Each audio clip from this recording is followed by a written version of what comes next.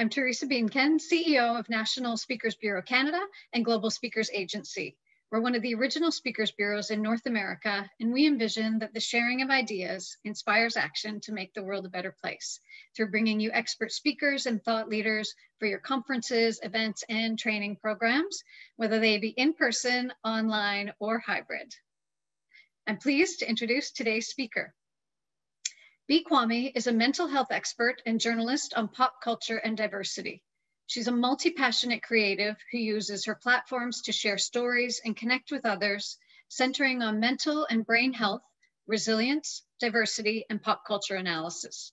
With a degree in health sciences from the University of Western Ontario, Bea spent over a decade in the healthcare industry, working in mental health research, international health, and brain injury work before transitioning fully to writing and media. You will have seen, read, or heard her work. She's the co-host of The Cultured Show on Global News Radio, covering topics around pop culture and diversity. She's also been featured on TVO's The Agenda with Steve Paikin, City TV's City Line, CBC Radio, and The National. And she's written for Chatelaine, The Globe and Mail, Maclean's, Today's Parent, and more. Bea also produces and hosts events in the GTA on feminism in film, the celebration of natural hair, and diversity in media. She served as a board director with Taboo Community Health Center, providing primary healthcare and health promotion services to Black communities across the GTA. These presentations center on the stories that often aren't told, providing spaces where audiences can learn, be empowered, and find a relatable voice. Welcome, Bea. Thank you so much, Teresa. Thank you for the intro. I'm just pulling up my presentation to share with you all, but I have to say it's always really interesting to hear the bio being read, because I'm always just thinking about the next thing I've got to do. I don't reflect enough on what I've done. So I hear my bio and I'm like, who did all that? And it's like, oh, I did all that. I forgot. So it's a great reminder. So thank you so much for the introduction, and thank you all to everybody who is here today. I just want to make sure, Teresa, you can see my screen, right? It just popped up a lot easier than it did when we tested. So I just want to make sure. Yes, indeed. We can see both you and your visuals. Perfect. All right. Yeah, you know, this tech world, Zoom world, things are always a little bit clunky and wrong things get clicked here and there, but we are good to go. So I'm going to get into my presentation called The Power and Pitfalls of Resilience. And like I mentioned, you know, you've heard a bit about me already. Just give me 1 second to see why this is not. There we go. Moving along, but I'm just going to tell you a little bit more about me. So you did hear that I spent over a decade in the healthcare industry, working in various aspects from medical tourism to mental health to supervising group homes for adults with brain injury and developmental disability. And then I transitioned into first my love of writing. And this is a love that I had since I was a child. And Robert Munsch, my favorite children's book author, and now my children's favorite children's book author, was actually the first person to encourage me. I won a writing competition in, I want to say grade 2. And the reward was the winner from each grade got to have a reception in the library with Robert Munsch. And he read my story and told me it was amazing. And I thought, I'm going to be a writer. My favorite author told me I'm amazing. I'm going to do this. Took a little bit of a detour to get there, but I made it back to my kind of initial love of writing. And as you heard before, I've written for places like the Globe and Mail, Chatelaine, Men's Health, Ebony, and many other digital and print publications. I was able to transition as well into hosting radio, which is something I never thought I would do, but co-hosting The Cultured Show on AM 640 Toronto through Global News Radio has been incredible. We cover a lot of the hot topics through pop culture lens each week, and we do interviews with amazing, amazing people. Big celebrities and local people whose stories you may not hear because they are not often given the types of platforms that we're able to share with their stories. So I would say last year, my biggest winner was interviewing Anika Noni Rose, who is an actress who did the voice of Princess Tiana in The Princess and the Frog. So I was mom of the decade once my children heard me speaking with Princess Tiana. I've been on TV, so I've done Cityline, CBC The National, I've done The Social, I've done ET Canada, and a few other places as well. So just being able to, again, find different ways to transition my message and find a new audience has been really, really helpful for me as well. And public speaking, which is why I'm here today. So I've done everything from elementary all the way up to grad students. I've done different conferences, worked with different organizations, and all of this wrapped up in a bow is why my mom calls me a professional big mouth. So that is the overall title that I use when I describe to people what I do. But let's get into why we're here today, to talk about resilience. So the definition from the American Psychological Association says that resilience is the process of adapting well in the face of adversity, trauma, tragedy, threats, or significant sources of stress. As much as resilience involves bouncing back from these difficult experiences, it can also involve profound personal growth. And I think that we can all recognize the benefits of that and the necessity of resilience living in the world that we're living in today. A few examples of resilience could be found in people who are victims of discrimination. I will say personally, with my own journey, both in healthcare and in media, dealing with a lot of racism and sexism in both industries has really helped me to develop my own resilience as I move through spaces where I am the only woman, the only Black person, the only Black woman in a space, and having to deal with the uncomfortable moments, the negativity that comes with that, and finding ways to continue to push forward. Other examples of where we can find resilience are with trauma survivors. So this can be any type of trauma, people who survived horrific car accidents, or people who have dealt with some type of abuse and have worked their way through that. Even people who maybe have not dealt with something on a long-term basis, but just kind of an initial traumatic event can also help you to develop your own well of resilience as well. And resilience, we have heard the term a lot in the direction of our children during this pandemic, especially with discussions around schooling and safety, and whether school is in or whether school is out, and what that all means, and honing in on the resilience of children. So it's funny, I did a speaking engagement a couple of weeks ago for a summer camp for girls between the ages of 8 and 12. And I spoke to them a little bit about resilience and asked them if they knew what it meant. And a few of the younger ones shook their heads saying no. And then one said, oh, but that's how they describe us in the news talking about COVID. And then the other kids were like, oh yeah. So even children are understanding that this label of resilience is being put on them as we move through the pandemic and all the changes that come with that. And again, you can also think of other examples probably in your own lives, just even dealing with just stress. You've seen all the list of jobs I have, and I've got 2 young children. So just the stress of managing everything and keeping all the balls moving and keeping things going, having never-ending to-do lists, and just feeling that stress and having to manage that is also a way that we build resilience too. So there are some pros and cons to resilience that I want to think about as we kind of transition into a different way of looking at this.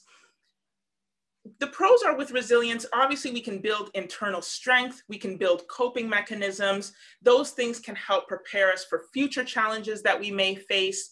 I would say, thinking about my own experiences with racism and sexism in different work environments and dealing with things in one area, it prepares me if I have to deal with it again in another area. So it helps you to kind of build your armor and build the ways that you will cope with these things that you are faced with dealing with. And a lot of research shows that resilience can help us to avoid health conditions related to stress. Research has shown that people who do not have good resilience suffer a lot more from chronic stress symptoms and issues. So resilience is seen as a positive way to help to manage our stress levels.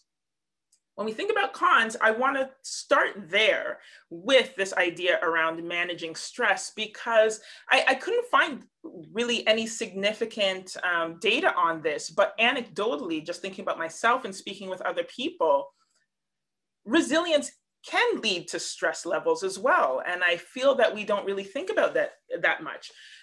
Using myself as an example, when I am preparing to do a job, whether it was healthcare, whether it's in media, You've got to know your stuff. You've got to be prepared. You've got to be ready to go. And on top of that, I also need to have my resilience set to a level where I've got my armor, or I've got my preparation, or I've got my coping mechanism set up for kind of that inevitable moment when I'm going to deal with something negative in that space.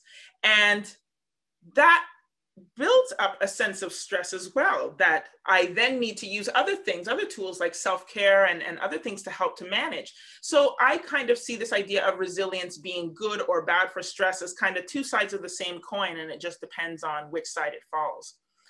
But also with resilience, it can make us become really accustomed to adversity.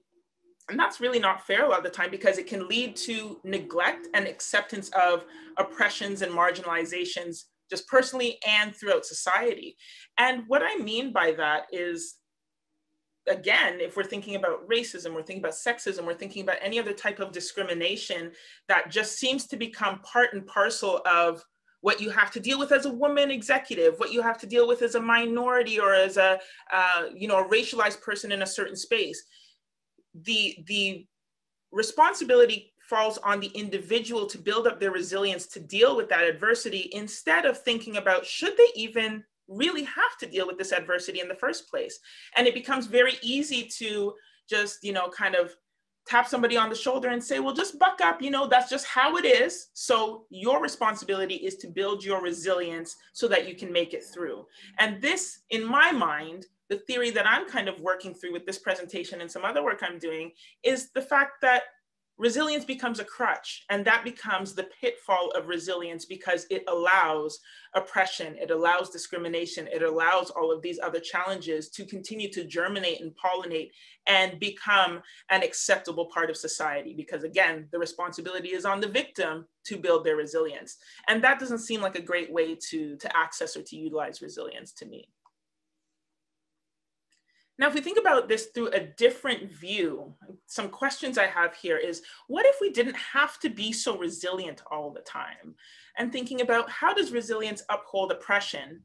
And what if we shifted the lens to assess the things that we have to be resilient against, instead of looking at judging the person and their level of resilience against it? So again, with this presentation that I did for this youth summer camp, I was speaking to them about things like body positivity and things like the Black Lives Matter movement, and stating to them that, yes, we do have to be resilient when our bodies look differently. We do have to be resilient when we are of a different culture and we're bringing those things into maybe a space that is not so receptive or is not used to these types of differences. But we shouldn't have to. I mean, I was thinking about just this very off the cuff conversation that I was having with these girls. And I was thinking, my daughters are a bit younger than them, but I don't want my daughters to have to deal with the resilience of body discrimination or racism or sexism. I don't want them to have to deal with that. So yes, they do have to learn to be resilient in the world that we're in, but can we not push back on the other side and shift some of that? So these are not things that we have to be resilient against.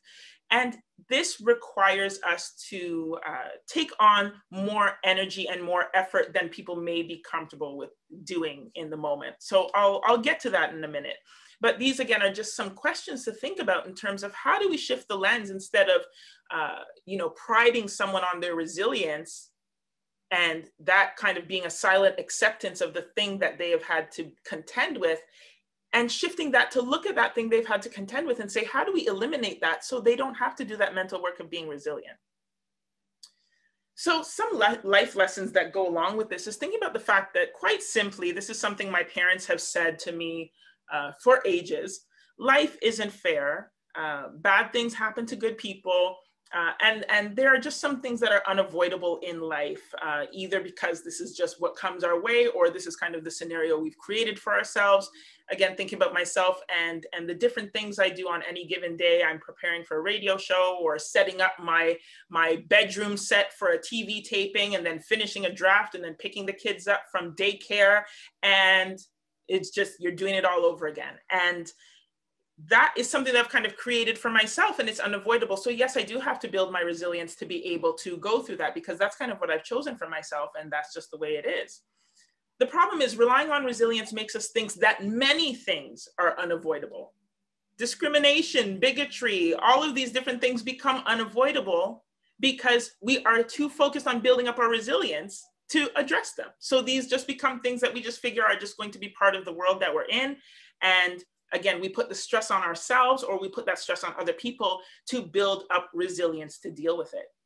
And then we've got to consider how celebrating that resilience upholds oppression. Again, like I was saying, if we put so much focus on the individual who has to build up that inner strength, and we never put that same focus on that oppression they're facing, then we're not really changing anything, and we're not actually helping that person. And that person could be yourself, thinking about yourself in the ways that you might speak to yourself about building resilience and the resilience you may need, or it may be the ways that we speak with other people, maybe the ways that we speak with our children, or our coworkers, or anybody else who's kind of in our circle. So we really need to start to flip that a little bit, and instead of immediately jumping to the reaction of, well, how's their resilience, or how's my resilience? Let's think about, maybe should we direct some of this to getting rid of that thing we have to be resilient against? So again, before we compliment somebody's resilience, and even this is internally as well, for ourselves to say to ourselves, we have to look at what's on the other side. And I do a lot of talks about diversity and inclusion and anti-oppression work. And for people who are seeking to be allies in different ways, people always want to know, what can I do? What would help? What makes a difference as an ally? And I think this is one of those areas that might be a little bit easier for people to digest in terms of trying to make a difference. We can kind of crystallize anti-oppression work into challenging our acceptance of resilience. So you might think to yourself, what have I had to be resilient against? And have some of these things just been kind of unavoidable? Have these things kind of been situations of my own making, or just kind of the way my life is, or the traumas that have come my way? Or are some of these things actually things that we have just kind of generally accepted as the way the world is, but maybe we shouldn't be doing that? And we can direct that challenge personally within ourselves, within the people in our circles, or societally. And this is when now we can speak up for ourselves or for other people, and we can challenge things. So some of the points that I was saying to the young girls when I was speaking with them in terms of what they can do to make a change were things like, if you hear somebody make a joke about the way somebody's body looks, you can speak up and kind of put a stop to that and say, I didn't think that was funny. Or, you know, if you see somebody who's being made fun of because of their culture or the food that they bring for lunch or anything like that, you can maybe be the person to welcome them into your friend group so they feel welcomed and they feel that they belong just the way they are. So even thinking about these young children that I was speaking with and giving them these tools to then be able to be kind of that stop gap between kind of the injurious act of whatever it is, the making fun or the racism or the sexism or the fat phobia, and that person who's going to receive it and then have to build up their resilience. Telling these children, you can interrupt that. You can be in the middle of that so that injurious act doesn't get to that person. They don't ever have to build that resilience because you have made a way to stop it, and you have reflected back onto that other person where maybe they might think about it and realize, you know, I probably shouldn't say that, or I probably shouldn't do that. And this other person on the other end maybe doesn't even know that this situation has happened, but you have now saved them at least one chance, one time of having to now go back and build that resilience, add another layer of that armor, or figure out another coping mechanism to deal with some type of negative behavior that comes their way. So there are ways that we can do that to challenge when we think about challenging what people have to be resilient against and finding our way to kind of interrupt that flow before it gets to that person who's having to build that resilience for themselves. So some takeaways are, again, to honor the strength that resilience gives us. Again, it's not that there's anything wrong with resilience. Resilience is necessary. Resilience is helpful. Resilience is something that we need to be able to survive and get through life. But we also do have to remember that resilience is not our only response. When something happens, and this is something I've been working on with myself, you know, somebody maybe makes a comment, or there's something that happens, a microaggression or something that makes me feel like, oh, okay, I've got to prepare myself for the next time this happens. I have stopped myself from just accepting that. And I have instead thought of another response to say, okay, well, what am I going to do about this? Am I just going to accept it and say, all right, the work is on me now to be more resilient? Or am I going to challenge it a little bit? Am I going to find a way to push back, whether that's me directly or whether that's getting help from another party to address the situation? Am I going to do something to push that energy back onto that thing that I was going to originally have to build resilience for? And remember that pushing back builds strength as well. So it's not that you're resilient or you're weak. It doesn't go that way. It's not that much of a black and white kind of binary. Pushing back and being able to challenge and say for yourself, I will not accept that. So this is where this stops, because I am not accepting this behavior. I am not accepting what you have said. I am not accepting the responsibility of having to build resilience against this, because this should have not ever happened. Or whether that means, like I said before, being that person to interrupt that with somebody else and pushing back in another situation where you see something unfair happening, or you've heard something that could then have a negative impact on someone else that they will have to build resilience for. That is strength as well. There is strength in pushing back, and there is strength in being able to say, I refuse to accept this, and I'm pushing that energy back, and now giving you the responsibility to figure out how you are going to change. It's not my responsibility to be resilient against this anymore. It's your responsibility to figure out why that was wrong and what you're going to do to make sure you never do that again. So we can find ways to push back and exemplify our strength in that way as well, as opposed to just kind of accepting these things as rote and normalized and perpetuating oppressions and discrimination that continue to happen because we just continue to build our resilience. So we can do that for ourselves. We can do that for other people that we know. We can do that on a larger scale within society. And I think it's just really important to think about resilience from another perspective and think about, when we look at the pitfalls of this, what are we actually enabling? And do we want to continue to enable that? Or do we want to find a way to balance the scales a little bit and make things a little bit easier for ourselves and other people as well? And there's so much more I could say about this. We've got 20 minutes and, you know, there was a lot more that we could cover and talk about, but I want to thank you all for your time and your attention. And I'll stop sharing my screen and we'll be back with Teresa. Wonderful. Thank you so much, Bea, for sharing both sides, as you say, the pitfalls and the potential of resilience. Certainly, it's an important skill set to have, but it's also something that we need to think twice about. Why do we have to create it in the first place? So thank you. Thank you. We welcome any of your questions coming in, and so I'm happy to share those with Bea to extend the session. And there's one question about kind of language that you can use. So along the lines of what you're talking about, sometimes someone will say, you know, I'm so impressed with how resilient you are considering everything that you've been going through. What kind of language would you suggest that makes it more of an acknowledgement of what someone might be going through and how that could change? I think part of it would be, instead of making it a statement, making it a question. So asking that person, instead of assuming that they feel good about having to have built this resilience up against whatever is happening in their lives, maybe it's a question of phrasing it that way and saying, you know, and even admitting, like, I might say to a friend, you know, from my view, from my perspective, it looks like you've been so resilient. You've really been handling this well, but how does it feel for you? And I think that is kind of what's missing sometimes, where we just make the assumption that this person is okay. They're moving through things, they're dealing with it. They must be good. They must be proud of themselves for resilience. But I think having that question to let that person speak about how they feel, then will open the door to say, all right, maybe we need to discuss this a little bit differently. Thank you. That's a helpful perspective. We have a question from Anna that references, you shared with us your work experience. Can you tell us a bit about your education too, in terms of how you created a path for yourself in working in mental health? Mm-hmm.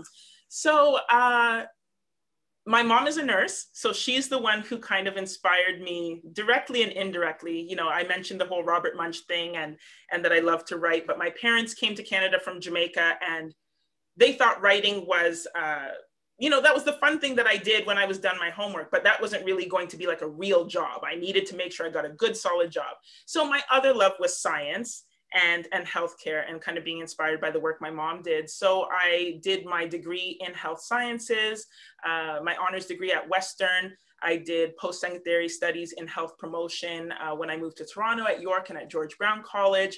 And everything I have done, so that's kind of the education that supported me through my healthcare career.